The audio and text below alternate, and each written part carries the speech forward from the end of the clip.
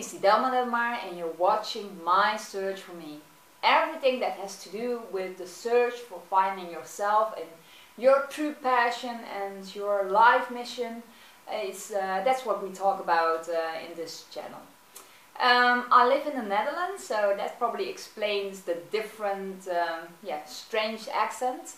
But I still wanted to record this little video for you to let you know what the next interview is going to be all about.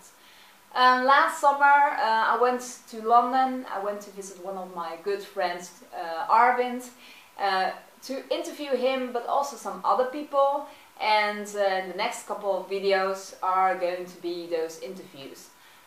One of the first people that I interviewed was Kavit Haria.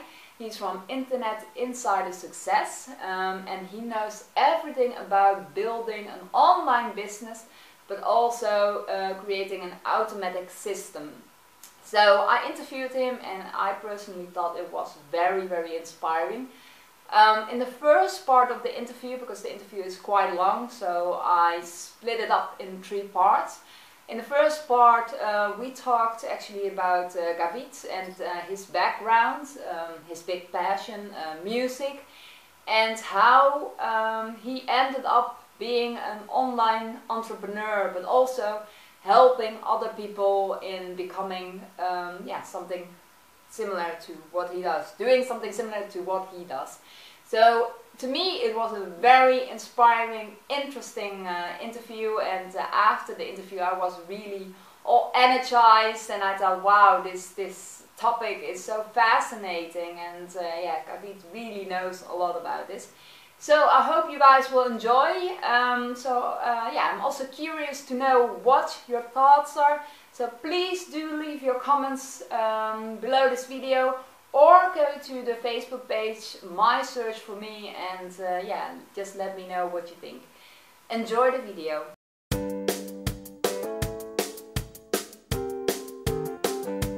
Okay, Kavit, thank you so much for being here today. I'm quite excited about your journey and to find out more about who you are as a person. So, but of course the audience doesn't really know much about you, so perhaps we can start with who are you and what do you do? Great, great. Well, first of all, thank you for inviting me. Thank you for bringing me to your audience. I hope that in the next few moments we talk together that we can share some value that will really help them and make this useful for them. So I'll do my best about that. I guess I'm a musician first, so I started to learn an instrument called the tabla. Okay. And I started from a young age. It's a North Indian drum, so for those that don't know, just do a quick Google on tabla, T-A-B-L-A, okay. And it's like the bongos, but it's 2 separate instruments, and they look very different, both of them, and you play them with the fingers as opposed to the palms, so it's actually known in the percussion world as the most difficult percussion instrument to play. Okay. If you can play the tabla, you should be able to put your hand to any other hand drum that exists in the world. Wow. So I've been learning that for 15 plus years. Yeah. And at around the year 2000 I decided that really one of the things that I wanted to do was to play that professionally. I wanted to be able to play, growing up in, initially I was born in London, but I grew up in Lagos, Nigeria, okay. In Africa. Oh, wow. And I lived there for 11 years. And after 11 years I came back to London. Yeah. I've lived the rest of my life in London. But when I was in Lagos, I went to the American International School, which sort of explains the little twang in my accent, because people might say that. Why do I have this mixed unknown accent? Where is he from? Yeah. But my background is that I'm born to Indian parents. Although my parents are born in Africa, their parents are born in India. Okay. So again, I'm a bit of a mixed creature in that form. But I went to university, I studied genetics, so I have a science background from that perspective. But I didn't pursue that as a career. I really wanted to make music the thing that I wanted to do. Okay. And it was very difficult for me, playing an Indian instrument with very little confidence at the time, to say that I want to mix Asian Eastern music with Western music, pop, jazz, R&B, blues. I didn't want to play the typical Indian instrument with Indian music, which at the time everybody was doing. Well, that's what you're used to, because for centuries that's what people have done. But living in this country, growing up listening to pop, jazz, R&B, hip-hop, garage music. I wanted to mix both of those two things. Okay, so you wanted to combine these two worlds. Yeah, and it was very difficult initially because so many people would, in the music industry, if you don't get paid, then you're not going to play. Because, first of all, you're struggling to make money, and if you're not struggling to make money because you have another job, then you're struggling for time. Yeah. And even though most musicians want to make music and make music their dream job and make it their life, they have to keep 1 or 2 jobs in order to make money and do this thing on the side. Yeah, so it's a really starving mentality, it's a very struggling mentality, and it was very difficult to find people. Yeah. Anyway, things got a little bit easier. I hustled for a while. I took the time to search for musicians. I found some, I practiced, we gigged a lot. Within the next 2-3 years at that point, I ended up playing with some famous people. Very recently, a few years ago, I played with Jimmy Page from Led Zeppelin at the Royal Albert Hall. Yeah, I've been able to travel around the UK and play quite a bit. So that was all very good, but at the same time, a lot of my musician friends who also were struggling were asking, how was I getting those gigs? How was I securing recording opportunities to play on CDs? And how was I making money, therefore, as a musician? Yeah. And of course, they're your friends, so you'll get together for a drink and you'll share with them some ideas, and this is what I'm doing, this is the strategy I'm using, this is how I found these people, these are the websites I'm on, this is what I'm writing on the websites, here's how I built a MySpace profile. I would tell them all of these things, and then I realized that I wanted to play music, but I was spending most of my time talking to them about this is what to do and this is how to do it. Yeah. And the world conspires in beautiful ways, I think, and so many synchronicities end up at the same time. And I have a friend at that time who was writing ebooks on health and how to cure diseases naturally. Okay. And he was putting them online and he was generating some sales from them, people were buying them. And I thought, well, if he's doing that, I have a similar pool of knowledge, not health, but music related, and I could do the same thing. So I sat down and decided that I was going to take all the tips that I had about marketing and put them into a Word document. And I sat and I remember writing for 3 days on this, like 12, 18-hour days. 3 days writing my first ever piece in a Word document.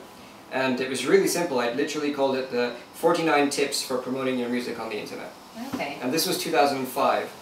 So I published this first book online. It was literally just a Word document. People could go and download it. I went to the library. I borrowed all these books about how to set up a website, what to put on the website, how to write all those things, and I put up the webpage. And on the webpage I said, here's the book, download it, it's free. But I didn't know how to charge for the book, and nor had I learned how to do that at that point. Okay. But I put this website and I went to all these friends that said, here, I want to learn this, and said, look, just read the book because it's on there. It's 49 tips. You can take all those tips and apply it. So I went to music forums online, I went to, my MySpace had grown quite massively. MySpace is like pretty much dead right now, but I went to that whole platform and I said, here's the website, and a lot of people went to get it. Yeah. And it was great. And as I continued my learning, I realized that I could build a community, a newsletter of these people. Just the way I had with MySpace in my music career, I could build a newsletter of musicians, because that was my audience. Yeah. So I naturally fell into this first thing, which became my first business. Okay. I wrote 5 books within a few months. One about how to triple your gigs. One was about how to sell your CDs online. And one was about how to do social media marketing. One was about how to be financially independent as a musician. And these are all very short books, like 10 to 30 pages of Word documents. But I would put them online, and I learned about PayPal. And I created a PayPal button. I put in the newsletter, and within 6 months I had now a little website which was capturing people for what I call the Musician's Development Newsletter. Okay. And these 5 books selling. Yeah. And each book was generating on average 3 sales per month. Okay. 3 sales per day. So that's 15 sales per day, and of course if you sell that at $20 a piece, that's more money than I ever made as a musician in a week. And it was very exciting because I thought, well, I'm now being able to do 2 things that I like. So on the one side, the music. The music, side? Exactly, and the other side is the sharing books. Knowledge. Yeah, sharing knowledge. And so I realized over time, and this business ran for 5 years, and within that 5 years I created the ebooks. I then took the knowledge from the ebooks and created CDs. I continued to do my own business studies, my own marketing studies from stuff that I read. Now I read a huge amount. I probably read, there's times that I read, a book a month, there's times that I read a book a week. Wow. And that's been a habit for mine for several years now. Yeah. I'm very fortunate that I've been brought up to want to read because I've got all my learning from that. A huge amount of my learning has come from picking up book after book and taking insights and leaving the book. Yeah. But more importantly, applying those insights. And I think that it makes a huge difference that you can read information and not retain it, and you can read information and retain it and then use something with it. Yeah. So, in the 5 years I took the books and made them CDs, made them DVDs, made them membership sites, made them workshops, all for teaching people three things, teaching musicians three things. How do I get more sales? Yeah. How do I grow my exposure? And how do I get more gigs? And if you do all these three things, how can you then quit your day job? Because musicians want to be able to do music full time. So that was really your... That was the purpose for that business, yeah. Like to help a musician quit the day job. And we had some great success stories. Within 5 years, we generated some good revenue, and we built a mailing list of 120,000 musicians. Wow. They received the newsletters every day. The whole sequences of marketing were automated. I learned how to automate the email sequences. People were getting, based on their interest. If they were drummers, they would get drummer-related emails. If they were guitarists, they would get guitarist-related emails. So you would really target. Yeah, but it wasn't to teach the instrument. It was to teach the marketing and the business tactics for a musician. Yeah. Because most musicians, as I said, they're all living the starving mentality. And it's unfortunate, and I think that it's slightly changing, but it's unfortunate. Social media has made it a lot more accessible for people to build their followings. Nowadays we see YouTube superstars, and we see people that build massive profiles on Facebook and become found by record labels and then signed. Yeah. But it takes years and years of struggle. It's not an overnight thing. It's dedication to the craft, dedication to the art, which I think is what mastery is made of. Yeah. So that's how I got into that, and I have a friend, his name is Derek Sibbers. He started a company many, many years ago now called CD Baby, probably about 15, 20 years ago, maybe 15 years ago now, CD Baby, and it's in Portland, Oregon in the United States. Mm-hmm. And he started this because he was an independent musician, but he wanted to know how he could sell his own CDs online without having a record label. Okay. And soon his friends wanted him to sell their CDs as well. Yeah. That CD Baby became the massive CD Baby it is today, which is selling millions of CDs for independent musicians. Yeah. After 10 years of running it, he said, what if I could travel the entire world and not touch my business? And if I came back and it made the same amount of money, then I know that I've got a real business. Yeah. And he did that, he succeeded, and then he sold the business for 20 million plus, as a result. Yeah. So, and moved on to his next few ventures. So I think that was very inspiring for me, and I decided that I could do the same traveling because I've wanted to build a business to be able to travel. So I could travel as well and see what happens. And fortunately everything worked out. And that's when I realized that this has been a great business, but there's more that I can do in my life. Like there's more to what I have to share than just specific advice for musicians. Yeah. Because the things that I've learned and the things that I've developed and the systems and structures that I've enhanced can be used for anybody who wants to start a business. Yeah. Like they can emulate what has been done and do it for their own ideas. Yeah. And that's when I started to do conference speaking to businesses. And around 2011, I think I spoke at 5 or 6 conferences. From 2011 to 2013, I went to Sydney about 7 times to give a presentation or 2 at conferences twice a year. Okay. And I would teach people specifically about how to automate their business and how to do so using social media. And how to do so using email marketing, and how to use email marketing to drive people's behaviors so that they know, I don't know if you're familiar with Amazon, but when you buy on Amazon, Amazon will only send you stuff related to what you've bought. Yeah. They don't like if you buy books, they don't send you kitchen related or home related products. No. If you buy home related products, they don't sell you clothing and shoes and stuff. Yeah. They give you exactly what it is that you're looking for. Yeah. Anybody can do that. Like it doesn't have to be a huge corporation, but anybody in a business can listen to their audience. And when you really start to listen to their audience and find out what's interesting for them, find out what's hurting them. Like something's hurting them, which is why they want your product and service. There's a need. There's absolutely a need for that. Yeah. And so if you can listen to those ideas and find where that need is, using surveys, using interviews, and then drive people down the right route and automate it so that 80% of your time is freed up. Wow. That's what I decided to become about. Yeah. And so for the last 4 years, we've been running a service, 3.5 years, we've been running a service called the Automated Business System. Yeah. And the Automated Business System, as part of my current company, is a 12-month process that anybody with a good idea, anybody with a service-related idea generally, a product-related idea, that wants to develop a business online, we take them through the entire process of strategy. Yeah. So what is the right strategy for that business online? And then how do we automate it? who do we serve, how do we serve them, how do we do it in the most effective way to get the most number of sales. Our goal is usually to get that business to produce $100,000, pounds, euros in the first year. Okay. And then, and then not only do we do the strategy, but we do all the work for them. So all the implementation, the web design, the web development, the graphic design, the email writing, the automation, the software setup, the system setup, everything.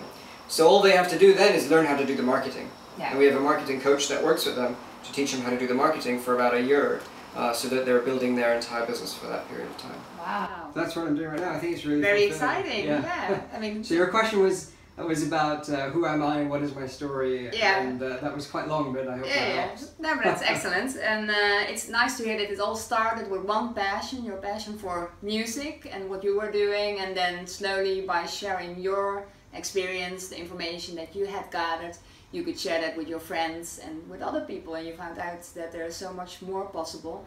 And the struggle that you explained about musicians in general, that they don't have to struggle, they can do what they love and in the same time earn money. So, I mean, I think it's not just musicians though. I mean, I know that from first-hand experience, but I think that every creative business, and it could be life coaches, like the way I look at life coaches, or coaches in general, is that there are great coaching schools that teach you how to become a coach, but there's no set space and no direct transition for somebody to go to, as a coach, to learn how to build a business. So what you're taught in coaching school is here are the procedures for becoming a better coach. Here are the exercises that you need to be able to know to coach somebody through a specific journey or tactic or hurdle, obstacle. Whether that's life coaching, business coaching, health coaching, wellness coaching, could be any of these spectrums. But nobody really shares how to build their business. And so I'm saying this because now in this current business, I would say that 50% of the clients we get are people who are in this kind of service area. Coaches, consultants, trainers, speakers, who are trading their hour for a small amount of money. Like they're charging for 45 minutes of a coaching session, they might charge $100 or 100 euros. Or for a month, they might charge 300, but you're still giving 3 hours worth of work for $300. And I think there's ways to leverage that, where you can take the reason you became a coach, the reason they became a coach was to make a difference. What if you make a difference in that way, but with many people at the same time? So a lot of the people that we work with want to create group coaching programs. They want to package their ideas and their processes into like 5 weeks, 6 weeks, 8 weeks, so that a customer would sign up for $500, $1,000, $2,000, receive weekly video training, and then a group session with the coach. And now that coach is making a lot more money, but also having a bigger impact because they're reaching a lot of people. So that starving mentality or struggle mentality is the same even for coaches, as an example. No, excellent example. And I also know a lot of people who want indeed to make a difference by being a coach or doing something similar to that. But they all still exchange, like you say, their time for money, and I think that's like the general standard, because we don't really see what else is possible, we don't really believe it, or we don't know the right examples. But it's good to hear that there are ways indeed to do that, and I can imagine when you have the experts who really have all the valuable information in order to create that, they can save you a lot of time and money, of course, to have that dream and indeed have a bigger impact. So that's, because a lot of people spend so much time learning how to do graphic design, learning how to do web development, spending hours putting together a website. Is my writing good enough? Have I put together the right copy? Are my questions perfect enough?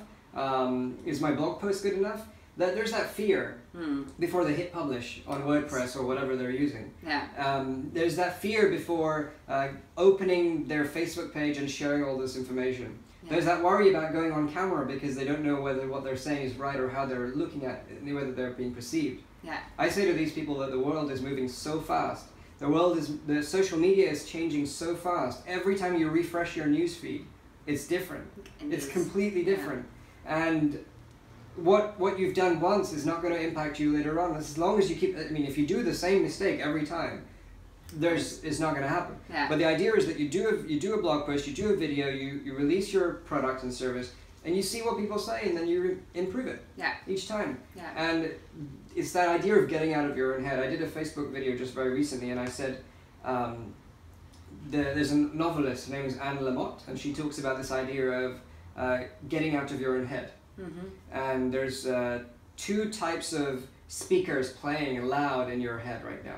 One side on the left is telling you that you're the best, you're the greatest, you're so good at what you're doing, you're amazing, you have so much confidence, you have clarity, and the courage that you're taking is taking you to feel certain about what you're doing. It makes you feel really good. And you believe in yourself before even anyone has told you that you're good or bad. And then the other side of you is that you're not so good. You're not that great. What you're putting out isn't very good. I don't think you should put this out because there are way more qualified people out there than you. All the little doubts. All that self-doubt, all that self-sabotage that happens. And we're spending all of our energy having that fight instead of putting our energy into the work that we want to do. And so changing the focus. And there's a lot of people that struggle with that. So based on what you're saying about coaches and people that you know who maybe are in that boat, I think that's useful. Yeah, indeed. No, excellent. Wow, this was the first part of the interview with Kavit Haria. I hope you enjoyed this as much as I did. When I looked back at home, I really thought, wow, there is so much valuable information and so much valuable advice in this interview. So I hope it was for you the same, and I would be very happy if you could share that, your insights with me below this video or on our Facebook page, My Search for Me. Well, in the second part, because in the first part we actually only talked about his background and a little bit about his history, but in the second part we will be talking about his hurdles being an entrepreneur, and we also will be talking about lack of clarity and why that is such an important topic. So please have a look, check it out, the second part. It will be equally, perhaps even more valuable as the first part, and let me know what you think. See you very soon.